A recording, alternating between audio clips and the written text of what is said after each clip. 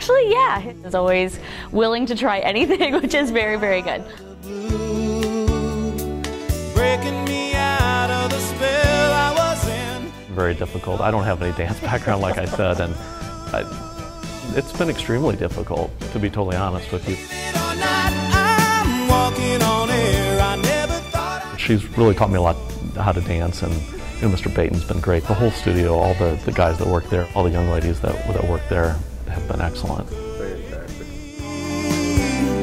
Believe it or not, it's just me. Truth be told, I'm in the elevator a lot in my office, and I practiced a couple times, without nobody in the elevator, of course. Falling for you.